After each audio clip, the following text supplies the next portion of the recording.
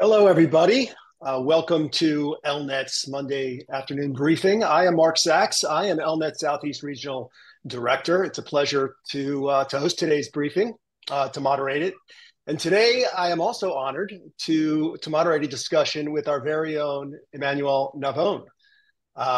In addition to serving as CEO of ELNET-Israel, Emmanuel is an adjunct professor of international relations at Tel Aviv University. He's a senior fellow at the Jerusalem Institute for Strategy and Security, JISS, and an international affairs analyst for I-24 News. I think today is going to be a heartfelt and meaningful discussion with Emmanuel. Certainly, we understand what's going on around the globe, particularly with respect to Israel and involving anti-Semitism. But we also know that yesterday was Yom HaZikaron, and today is Yom Haatzmaut, the juxtaposition of a day of mourning and pain for those who fought for Israel's independence, followed by today, which is a day of enthusiasm, optimism for those who are thrilled to live in an independent nation, state of Israel. And with that, Emmanuel, I'd like to get your thoughts, as I think we are all thinking, the mood right now in Israel, and how is everybody dealing with that juxtaposition of the pain and anguish, not only of the last 80 years, but of the last 7 months, and perhaps with the optimism that people can look forward to? So first of all, hello to everybody, and thank you for having me today. As you mentioned, Mark, we are, literally right now in Israel, it is now shortly after 7 p.m., and it's about sunset. Have in front of me, I have a window in front of me in my office, and we're really literally transitioning right now between Yom HaZikaron, the Day of Remembrance, and Yom Haatzmaut, the Day of Independence. So we physically feel this transition between two extremes, one extreme of sadness and one of happiness. And I think that, when our founding fathers decided to have Yom Haatzmaut right after Yom HaZikaron, I think it was a very powerful message. Right now in Israel, of course, this year, those 2 days are, you feel a very heavy atmosphere because, of course, we are commemorating Yom HaZikaron and about to celebrate Yom Haatzmaut in a time of war, which is in fact the first time in Israel's history that we are commemorating those 2 days within, as we're a war. And of course, a war that has cost us dearly and continues to cost us dearly because more than 1,500 families in Israel are added to the list of mourning families who've lost dear ones, either in the horrific terrorist attacks of October 7, or soldiers that have been fighting on October 7 and since then in Gaza to fight Hamas and restore security in Israel's southern border and hopefully also in the northern border. I don't think there's any of us here in Israel who's not familiar, who doesn't know a family, a friend, a neighbor who's lost someone since October 7. I can tell you on a personal note that, like many Israelis, like most Israelis, my son have been fighting since October 7. One of them as an officer in Gaza. And today, basically, he spent his whole day, going to cemeteries and visiting parents because those kids who fell during the war, some of them are his friends, some of them his soldiers. So it is very sad, but on the other hand, our youth is also very aware of the reason why it is fighting. What is amazing about Israel's young men and women is that they have a very acute sense of history, and they're perfectly aware of what they're fighting for. It's those young people know how to enjoy life. They know how to have a meaningful life, but they also know how to sacrifice themselves for a higher cause, the independence and the freedom of Israel. and they know that when they go on the battlefield, they carry on their shoulders more than 3,000 years of history. And they're very aware of it. And I would add to that they're also very aware of the fact that they're not only fighting for Israel's independence and freedom, but also for the millions of Jews around the world. Especially, I would say, when I discuss this with my son, it's very clear when they see what's happening on campuses in America, on cities in Europe. They're saying that we're fighting for those Jews in America, in Europe, in the Western world, not in the Soviet Union or in Syria, but Jews in the free world who are being harassed and threatened because they're Jews on university campuses, on the most beautiful cities of Europe. And that's why, as I said, when we have this transition from Yom HaZikaron, to Yom Haatzmaut, as I said, we're very much aware of the fact that there's a very heavy price to be paid for freedom and independence, but that we have to carry that struggle, as I said, not only for the state of Israel, but for the entire Jewish people. So, as I understand it, there's a conversation taking place in Israel right now about the generations that exist between 1948 and 2024. They're called the founding generation, the generation of builders, and the generation of rebirth.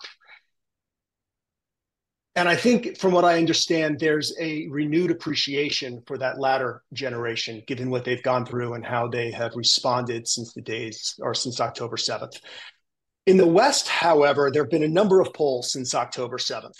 And these polls have showed that the majority of Americans 18 to 29 would not fight for their country if asked to do so. And more than a third of British youth between 18 and 40 would not fight for their country.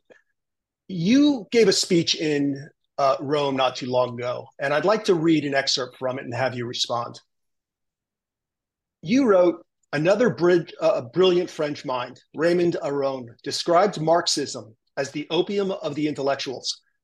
Marxism has morphed into wokeism, but many intellectuals still need their opium. We must provide an alternative to that opium by rebuilding the pride of our youth in Western civilization. There are no better places to start from than Rome and Jerusalem." With that in mind, one, could you explain why you delivered that speech in Rome? And two, what lessons do you think Israel, and particularly the rebirth generation, can teach the rest of us in the West?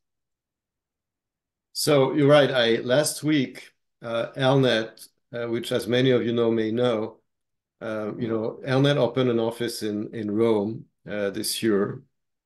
In early 2024. And last week, we held our first strategic dialogue in Italy with ELNET. As you know, ELNET brings two main activities are that we bring a lot of delegations, about 30 delegations, mostly of European parliamentarians to Israel every year, but we also hold strategic dialogues between Israel and major European countries among decision makers and top think tanks. So we had our first strategic dialogue in Rome, and it was held together with the Diaspora Foundation. Diaspora was one of the founders of the European Economic Community in Italy, a leading Christian politician in Italy.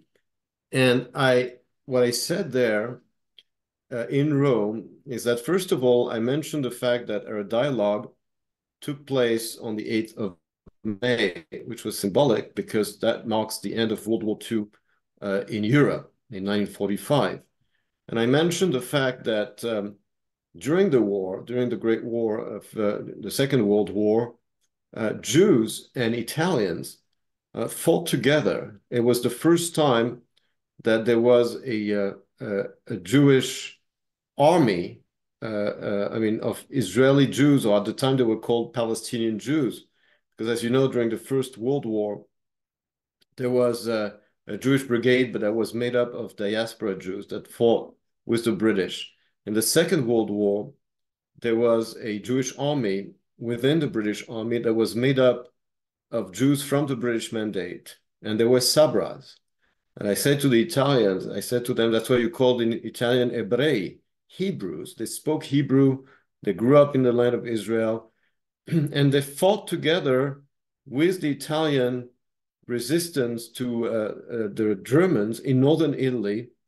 The Jewish brigade was formed in the summer of 1944, and it started fighting in northern Italy in October 1944. And the first time since Bar Kokhba that you had Jewish soldiers with a star, with a flag of what became the flag of Israel. And you know, I said to them, it's a paradox, because 1800 years before, we fought against each other, the Romans and the Jews. And I said, you know, I like to look at history in a broader perspective. The Roman Empire is no longer around, and thankfully the Jewish people is. But of course, the Roman Empire shaped and continues to influence Western civilization. And this civilization, I explained last week in Rome, rests on two pillars: Rome and Jerusalem. Because Western civilization is the outcome of Judaism and then Christianity, but also of Greek culture and thought, both of which were integrated and expanded by the Roman Empire.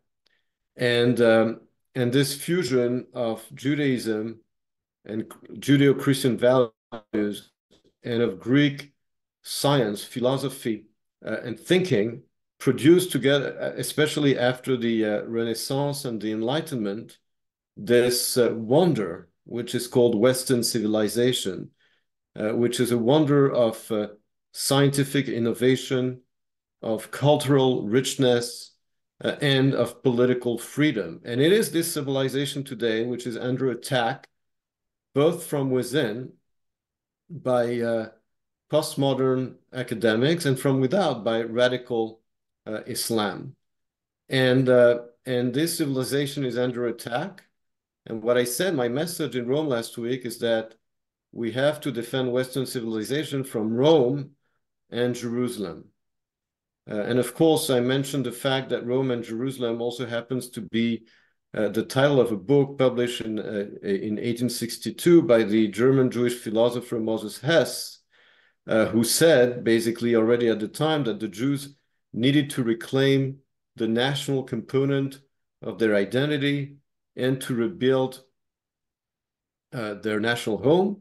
And I also mentioned, I concluded in my presentation that you know, I was referring again about to the Jewish wars between Rome and the Jews back in the first century, and I reminded my audience that in his book The Jewish Wars, Flavius Josephus tells the story of Emperor Titus after the destruction of Jerusalem, who was asked by the residents of Antioch to expel the Jews, and Emperor Titus tells them, well, where am I supposed to expel them? I just destroyed their country.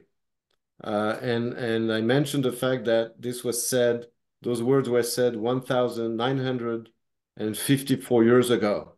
And the Jews have not only survived this very long period, but they have rebuilt their country, which is a successful, free country, and that is a source of pride and inspiration to whoever wants to protect Western civilization, and a source of rage and hatred to whoever wants to destroy it. You know, living in Israel, you're steeped in history. It's impossible to escape history. It's also impossible to hide from Jewish history, being a Jew. In the diaspora, however, it's very easy to distance yourself from your history, to distance yourself from any history. At my Seder at Pesach, I said to a number of people there, I said, I thought there were probably a good many Jews who were sitting at a Seder, possibly for the first time in many years, if ever, as a result of a rekindling of their Jewishness, which came as a result of the brutal attack on October 7th and then the ensuing vicious anti-Semitism, particularly in this country, that they thought either didn't exist or ignored. For years, there was a growing divide, I think, between diaspora Jews and Israeli Jews for any number of reasons. But I think that changed on October 7th. So I know predictions are hard, particularly about the future, as we've all heard that quip. But I'd like to get your thoughts on where you think diaspora Jews and Israelis go from here. What does that relationship look like? Well, first of all, I agree with you that in recent years there was a very clear and I think also widening divide between Israel and I would say diaspora Jews in America, because studies and demographics point out to the fact that Israeli society, Israelis in the majority, are very, proud of the country, and the birth rates are very high. Most Israelis are very attached to Jewish traditions, even if they're not religious. And for them, Israel is very important. And many youngsters in America among Jews are much more liberal, much less interested in Israel, marry much later. So you felt this divide.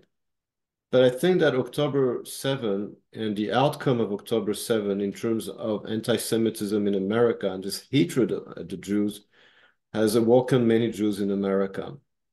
It's a wake-up call. I think that a lot of Jews thought that, being citizens of the greatest democracy and the freest country in the world, or one of the freest countries in the world, they were out of the woods, and then they realized what we read every year in the Agadah, and you just mentioned the Seder of Pesach. It says, Bechol dor vedor, at every generation, there are those who try to destroy us. And those who forget this or want to forget it, do it at their own expense. Because, Jews in Germany in the early 20th century and after World War I were convinced that they lived in the America of the time, the most, powerful, wealthy democracy in Europe. They were at the top of science, etc., etc. They never thought that what happened in the 30s would happen to them. This came as a huge shock to them. And there is, I often quote, there is this verse in the in the book of Deuteronomy, one of those verses that describe the curses that would come upon the Jewish people if they abandon the covenant on Mount Sinai. And one of the curses is that when you're scattered around the world, you will not find anywhere to put down your foot. And one of the commentators that I very much like, Yitzhak Arama, who was a learned rabbi from Spain in the 15th century, says that this verse refers to the time when the Jews will try very hard to completely assimilate among the nations, to put down their foot in terms of becoming part of the other nation, but those nations won't let them. They won't let them because no matter how hard they will try to live and look like non-Jews, the nations will not let them do that.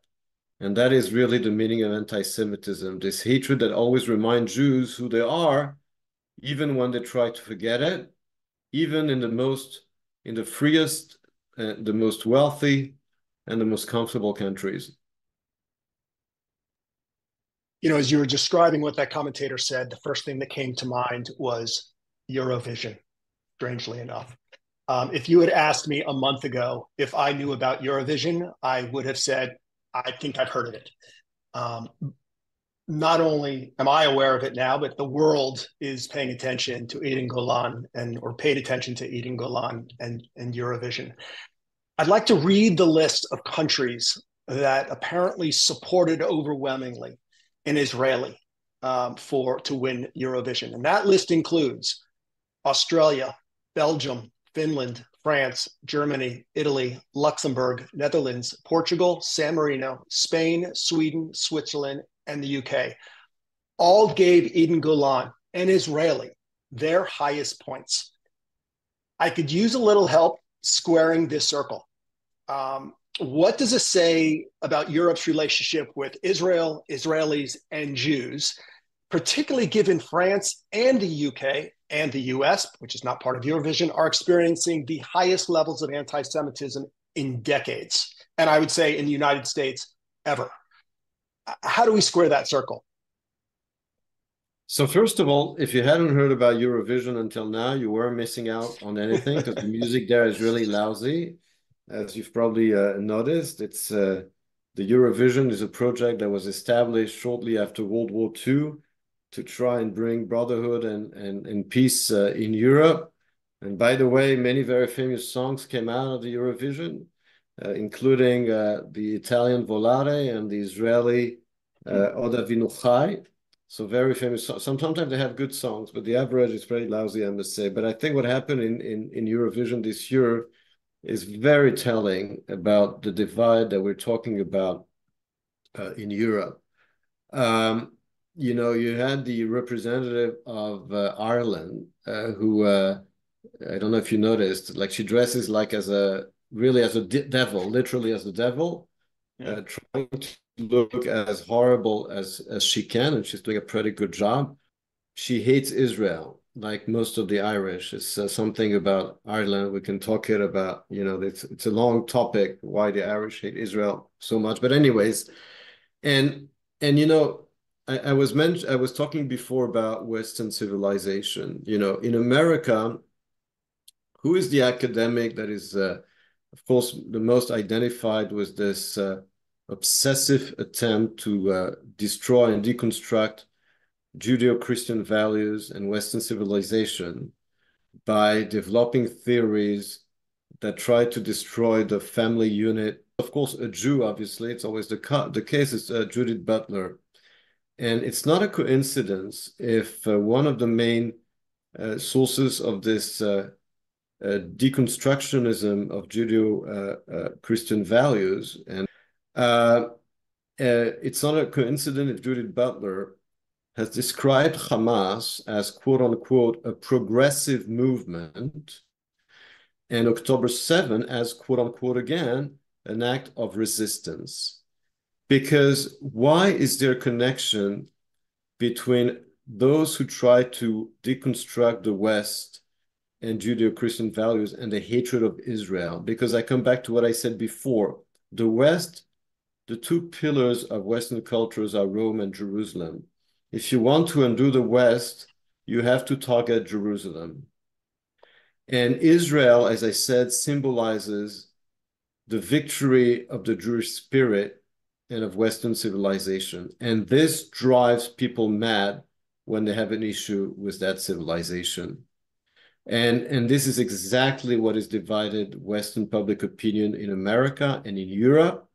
It's either you won't find anybody really who doesn't have an opinion or doesn't care about what's happening in Israel and about Israel. They either completely support Israel's right to defend itself and to defeat its enemies, or they have an obsession against Israel, because this is related to their real agenda. And here, that's also why you have this very bizarre alliance between radical Islam and wokeism. I mean, they have nothing in common, but they have one enemy in common, and that is Western civilization and its Jewish pillar, which is Israel. They're only fighting together because they have a common enemy. Even though everything separates them, you have atheism and the denial of the existence of gender and women and men in wokeism, and you have the most conservative and I would say even reactionary ideology on the side of radical Islam. So they have nothing to do together. And of course, you really need to be a brainwashed and ignorant American student to wear at the same time an LGTB flag and a keffiyeh. They don't even understand and realize the irony and the contradiction, because the only knowledge, so to speak, comes from TikTok. But of course, we know from history that the the radical left always ends up being the useful idiots of radical Islam. And it happened in Iran, by the way, with the Islamic Revolution of 1979, because the opposition to the Shah, to the emperor in Iran, was made up of two groups, the Islamists and the communists. They fought together, and as soon as the Islamists won the revolution, they killed and got rid of the communists. So this is a phenomenon that keeps repeating itself. But of course, there is no shortage of useful idiots who are ready to volunteer again and again. And this is what we're seeing today in the West. The people who wear a keffiyeh in Europe or in America, thinking they're being cool, would have won a war for their parents, shirts with the image of Che Guevara 40 years ago. And of course, it's both sad and ironic that as Iranian women are risking their lives by removing their headscarves, TikTok students in America and in Europe wear those scarves thinking they're being cool, and they're supporting the most violent, the most anti-democratic, and the most illiberal movements and ideology in the terms of liberalism, a word which they don't even understand. So you mentioned, or you referred to Bambi Thug. Bambi Thug is the Irish Eurovision star who's speaking out.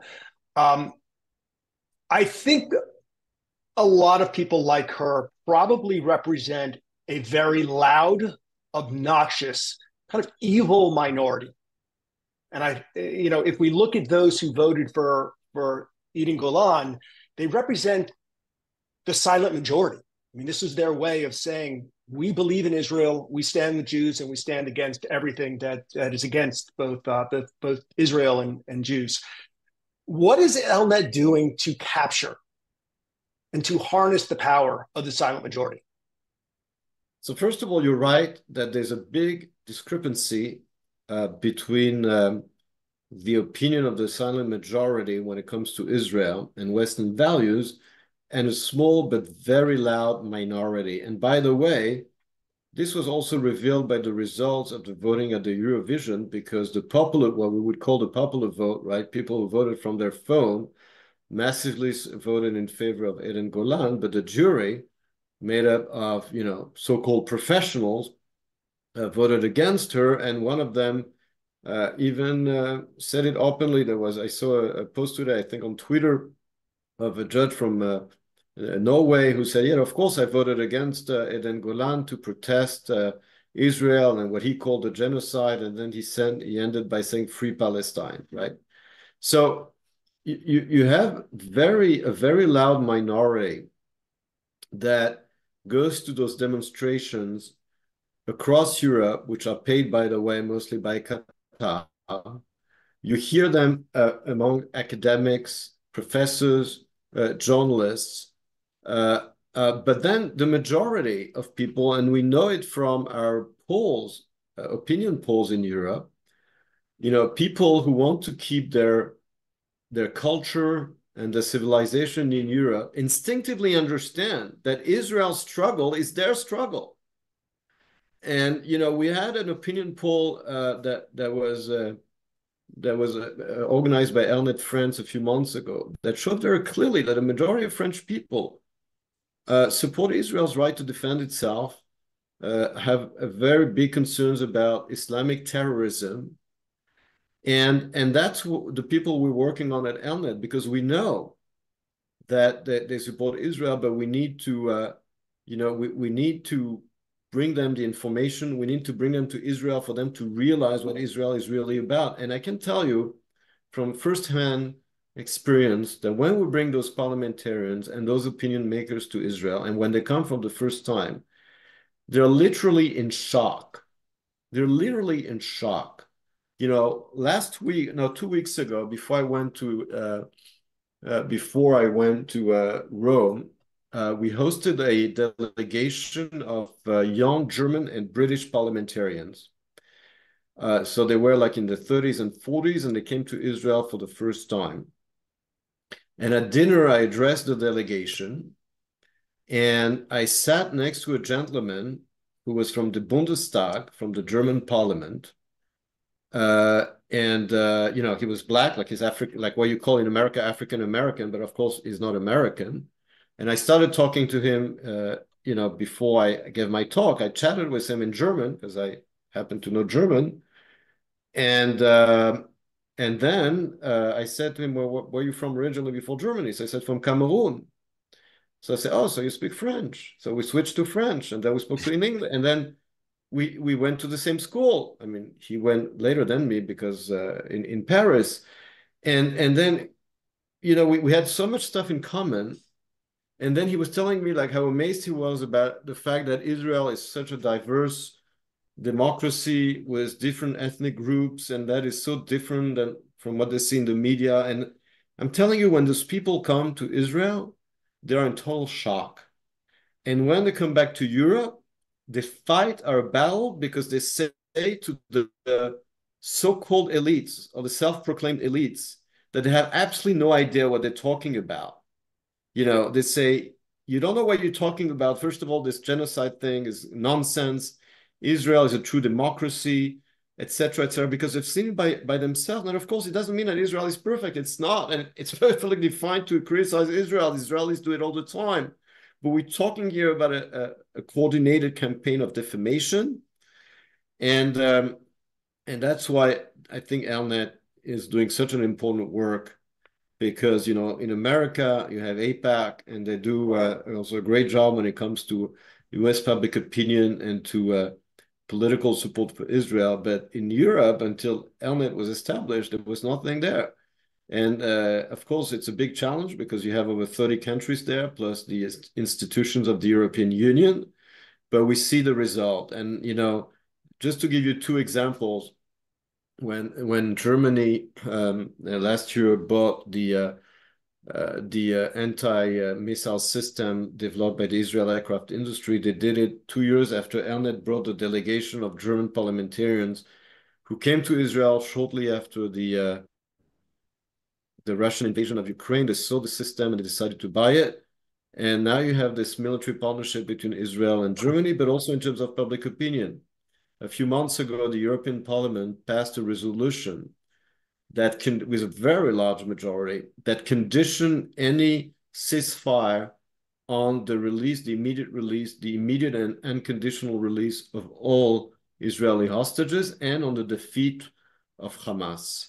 Now, this resolution would never have been passed without the many years of work done by ELNET on those parliamentarians that have literally turned them around as pro-Israeli, as being pro-Israel, after visiting Israel, many of them a few times. Before I transition to another question, I'd like to invite everybody to send in or submit through chat a question you have that you'd like Emmanuel to respond to.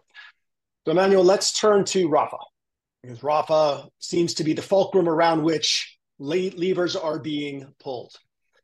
There appears to be three camps of positions. The first one is, don't go in, Israel's bad, Israel's already committing genocide. They don't want you to go in because they want to harm Israel. There are those who say, let's go in, period, regardless of what happens. And then there's a third that says, you know what, we recognize that Israel needs to go in, but we have some concerns logistically about what takes place afterwards. Where do you fall? What is our thinking? What is ELNET's thinking on this? And how are we positioning these different camps and their positions? Well, first of all, ELNET does not take public stances on political issues because, we're here to defend Israel and strengthening relations between Israel and Europe, but we do not take political positions on, contentious issues. But on the issue of Rafah, I think it's, again, very clear when you see how people react to Israel's military operations. I mean, 2 days already after October 7th, some people were calling for a ceasefire. Israel hadn't even started, defending itself. and people were saying, oh, ceasefire. Let's have peace, right? And then when Israel started defending itself, they were saying, "Oh my God, you're committing massacres." And of course, who brought the charge of genocide at the International Court of Justice? It was the same Cyril Ramaphosa, the president of South Africa, who literally submitted the case at the Court of Justice. I mean, his government, right after he flew back from Qatar, having been given instructions and money from Qatar to sue Israel at the International Court of Justice with the word genocide. So this is orchestrated by Qatar, and South Africa, being a failed state on the payroll of Qatar, is basically doing what its Qatari masters are telling it to do, right? This has nothing to do with genocide and justice. In fact, the same Cyril Ramaphosa received, hosted in South Africa as a hero, one of the main perpetrators of the genocide in Sudan. So if he has a problem with genocide, how come he basically condones the perpetration of genocide in Sudan? Because this has nothing to do with justice, with international law. It is everything to do with radical Muslim countries and their allies using international law and international institutions to wage their war against Israel by spreading lies and defamation. So people who say genocide are lying. They know they're lying, but it's just to delegitimize Israel's right to defend itself. And those who say don't go into Rafah no matter what are the same people who said after October 7, don't go into Gaza no matter what, right? Of course, as we know, after 9/11 and after the huge terrorist attacks in Europe in 2011, 12, and 13, NATO forces, I'm talking about Western countries, went into Iraq, went into Syria, and fought the Islamic State in a war of self-defense. And proportionally, those Western armies made more civilian victims than Israel in Gaza. That is a fact. Now, I'm saying, of course, Israel should be judged by the same criteria as other Western countries. I don't want to be judged by the same criteria as Russia, because we're not Russia and we don't want to be Russia, the same Russia that intentionally kills and bombards civilians in Ukraine. Russia is intentionally committing war crimes in Ukraine.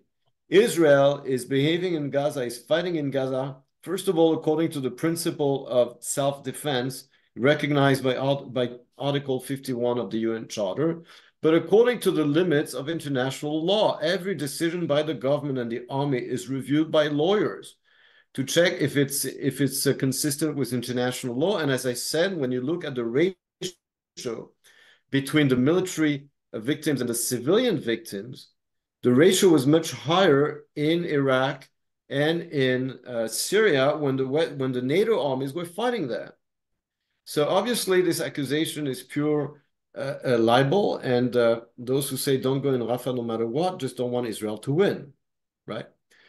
Now, as I said, it is very legitimate to be critical of the way Israel is conducting its operation.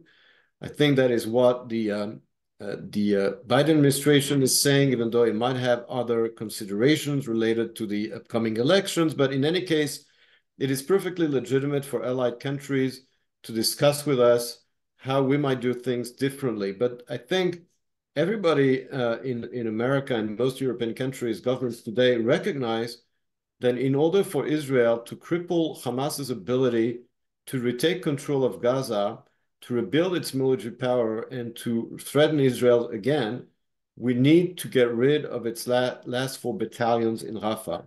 Now, as I said, it's perfectly fine to discuss different ways of doing it, of discussing the IDF's plan to displace the civilians and to protect them.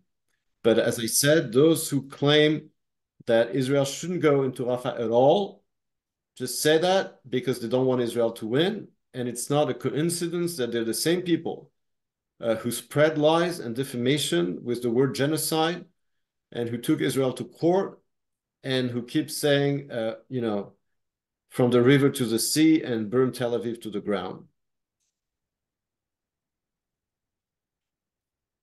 So the General Assembly just passed a resolution conferring rights and privileges to Palestine. Could you weigh in on that, please, and let us know what role ELNET has to play in this decision in any way? So this is actually the topic of our, as I'm talking to you, I'm getting message from our media people at ELNET-Israel saying the briefing for tomorrow is ready. So you'll see tomorrow, we're having our briefing about Israel's Independence Day and the vote at the General Assembly, which I recorded yesterday, and which will be aired tomorrow on social media. By the way, this is an opportunity to tell all our audience here to don't forget to follow ELNET on social media, including to sign up for our Telegram channel. And I relate to this vote at the General Assembly. Now, first of all, we have to remember when we talk about the UN and the General Assembly that, in my classes at university, when I talk about the UN, I always have a slide when I take two maps and I put them next to each other on the PowerPoint. The map of UN members, which is a majority of countries in the world, over 180 countries, or 190. And the map next to it is the Economist Democracy Index in the world, where they're basically they grade countries by color from red to blue, according to how free and how democratic they are. And what you see when you juxtapose those maps is that a minority of countries at the UN, at the General Assembly, are free countries, are democracies, and a majority are autocracies. So first of all, let's start with the fact that, the UN is not a club of gentlemen. It's a club where the majority, it's not like in order to become a member of the UN, you don't have to pass any test or anything. Any sovereign country becomes a member of the UN unless there's a veto at the Security Council. But, unlike the European Union or the OECD, where you have to meet certain criteria of democracy and economic development, at the UN, you sign a declaration that yes, you'll support human rights and international law, and most countries that sign this declaration, they don't take it seriously. So the UN, the majority of UN members, the majority of General Assembly members are autocracies that do not respect international law and human rights.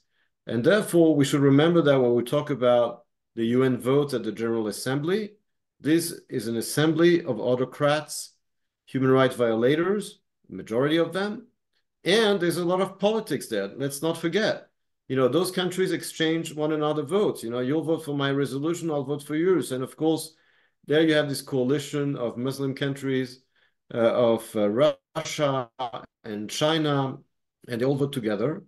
And here, what we've been working on mostly successfully at ELNET is to tell our partners in Europe, look, the UN is, the whole UN system has been hijacked by autocracies. And we see it, of course, also at the so-called Human Rights Council, right, where the members are countries such as Sudan, Somalia, China, Saudi Arabia, Human Rights Council, right? So what we're saying to our European partners is at least maintain a coalition of democracies at the UN, vote together, keep the moral vote, because you're surrounded by hyenas. So stay together. When you have a vote at the General Assembly or the Human Rights Council, all Western countries should stick together. Unfortunately, it's not always the case. I can tell you that in the latest vote at the General Assembly, I think I've counted that 21 European countries either voted against or abstained. So 2 European countries voted against, that is the Czech Republic and Hungary, and 19 countries abstained. So that is not bad at all. It's about half of the European Union, plus countries that are not members of the European Union, such as the UK and a couple of, and Ukraine, for example. But what we're working on very hard in Europe today is to tell our partners, we know that the UN is a lost cause, but at least save the honor of the free world by sticking together and not voting with autocracies that have hijacked the UN with their automatic majority. Okay. Just again, want to remind anybody, if you've got some questions, we're going to turn it over in just a moment. We do have a few in the queue. Before we jump to questions, I want to offer a couple of remarks as a transition. Had ELNET not been working behind the scenes for 15 years diligently, broadening and deepening relationships between Israel and the majority of European nations, Israel might have been standing very alone these last 7 months. And given what we've seen over the last week or two, we could almost say very alone. For those of you who recognize how important ELNET's work has been and have supported us thus far, thank you. You are the reasons that European nations are standing with Israel. And you are the reasons why the silent majority is loud and getting louder. You cannot create ELNET at the time you need it most. And if these last 7 months haven't shown, we're at a point now going forward where ELNET will be needed more than ever. The coordination between Israel and European nations are never going to be more important, not only to the protection or for the protection of Israel and Europe, but for the protection of the Western Alliance, and that includes the United States. So for those of you who are in a position to donate additionally to ELNET, please do so. For those of you who have not yet donated to ELNET, but understand how important our work is, please contribute to our efforts, become a part of this effort to align Israel, Europe, and the United States into what we are calling the triad for the 21st century. So with that, I would like to introduce Chairman-elect Tom Flesch. Tom, I know you have a question that you'd like to ask Emmanuel. So thank you very much. And I first wanted to start with a comment because most of my question that I had submitted earlier has been answered.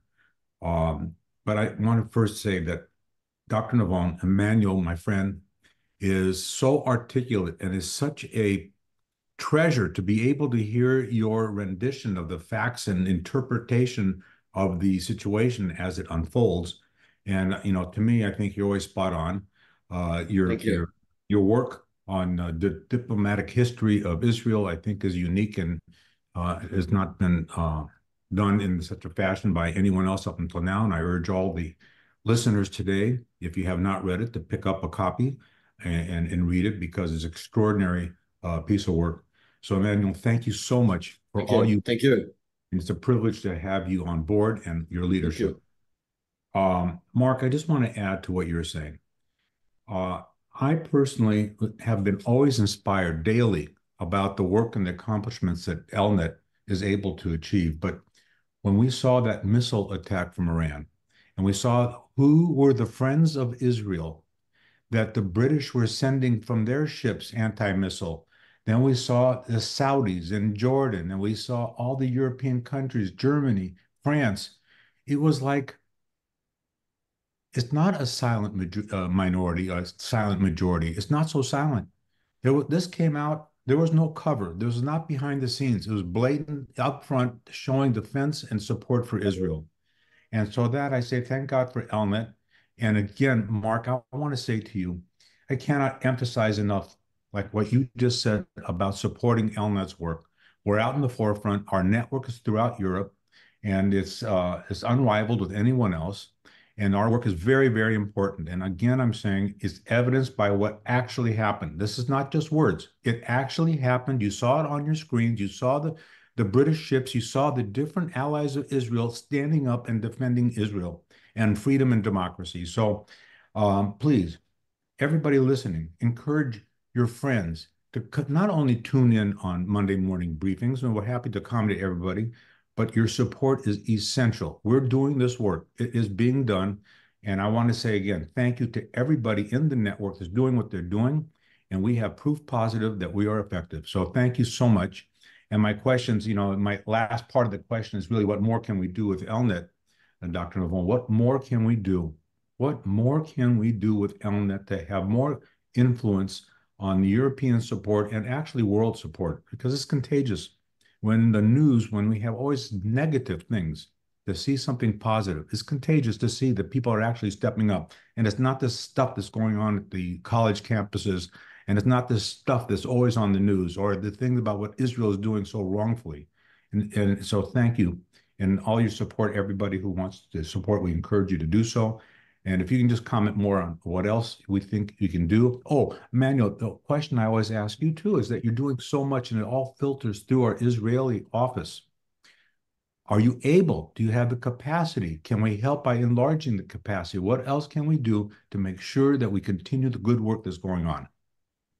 So first of all, thank you, Tom, for your comments. And first of all, I would also like to add, and I totally agree with you that it was very appropriate to remind everybody what happened with the Iranian attack on Israel, because of course this was a coalition of Israel, the United States, the United Kingdom, France, and of course also Jordan. But you see that in this list, you only have Western countries. Obviously, neither the Russians nor the Chinese were on board. On the contrary, they support Iran. It's very clear today that in today's world, you have a very clear divide between Western democracies and autocracies that are trying together to undermine the US-led order that was built after so many sacrifices and efforts after World War II and the end of the Cold War. And Israel's allies today against Iran, because the war that we have in Gaza today is basically a war between Israel and Iran.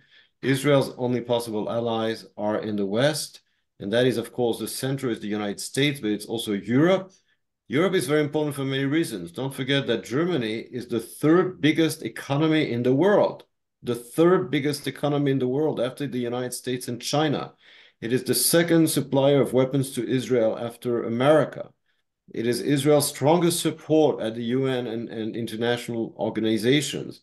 The UK and France are two permanent members of the Security Council with a veto power, with nuclear weapons, with the two largest armies in NATO, and with a military presence in the East Med and the Middle East. So we need those countries on our side. And that is why we're working very hard at ELNET to make sure that this continues. And I think that when you ask them what else we can do, of course, today, as you know, we have a very strong network in Europe of 6 offices that operate in the main countries. But of course, the more offices we have in Europe, the more staff we have, the more work we'll be able to do. I mean, today, I think it's pretty amazing that with a pretty small organization, because at the end of the day, when you look at it, I mean, we have at our office in Israel, we have 10 people. Most offices in Europe have between 2 and 5 people. We bring 30 delegations every year to Israel of about 15 to 20 parliamentarians. It is a huge operation. And I think that, if we could do more, that would be great, because the more we do, the more influence we have. And as I said before, I think it's very important that we open an office in Italy this year, because Italy is a very important country also in Europe. The current Italian government is very pro-Israel, but we feel really at ELNET privileged to be able to do that work, and we very much appreciate your support. Yeah, wonderful. Great points, Tom. And I'm going to add, even if possible, a slightly finer point on that very well made point. What we saw in the coordinated response to Iran's attack was magnificent precision. It was almost like a ballet. It was so well coordinated. That doesn't happen overnight. That is a lot of work, a lot of diplomacy, a lot of behind the scenes coordination. And ELNET was a large part of that response, and it was magnificent. So just well done to everybody. I have an interesting question. I think it would be an interesting closing question from Zvi Pakin. The question is, and I'm going to sort of paraphrase this, If we look at polls, 70% of Gazans still appear to support Hamas. Let's say 50 to 70, depending on the polls. A large percentage of those in the West Bank support Hamas. A lot of pain is taken to separate Hamas from Palestinians, as though Hamas doesn't actually represent the will of the Palestinians. How should we have that conversation about Hamas, Palestinians, the relationship, and how do we provide or bring some nuance to that conversation? Because we know it's not black and white. It's actually pretty black and white. Over two-thirds of Palestinians support Hamas, according to all polls. And the last time there were elections in the Palestinian Authority in 2006, Hamas won the election. So it's pretty black and white. There is a very wide support for Hamas among the Palestinians. And whoever is trying to say the opposite is ignoring the facts. I mean, this is a fact. And the civilian population in Gaza actively took part in October 7 after the fence was breached. Civilians came in to steal, to kill, and to take hostages because there was a price of a few $1,000s for every hostage. So civilians were encouraged by Hamas to get into Israel, to take hostages and get their check. We all remember the images of joy and celebration in Gaza when October 7 was announced, where people were celebrating. So trying to say that, the civilian population has absolutely nothing to do with Hamas is factually wrong. I mean, Hamas won an election, is still supported by about two-thirds of the population, both in the West Bank and in Gaza, according to all polls. And so the only way to respond to those claims is simply by quoting the facts. And those facts, of course, are not very encouraging because, of course, we won't have time today to talk about the day after and what we're planning after the war. But one of the reasons why there's no easy answer to that question is that at the end of the day, we have here an organization that would not have been able to establish itself without a very wide popular support among the population. And that is very sad indeed. Okay. Well, there are no more questions. I think that was an impactful response. And thank you, Emmanuel. I know it's Independence Day for you. I'm sure it's the conclusion of it. I'm sure there's some celebratory options for you to attend. Everybody on this call, thank you for joining us today. Feel free to reach out to Sari, Sia, or myself if you're in our regions. We'd love to have conversations. And thank you all for your support and joining us here today. Thank you very much.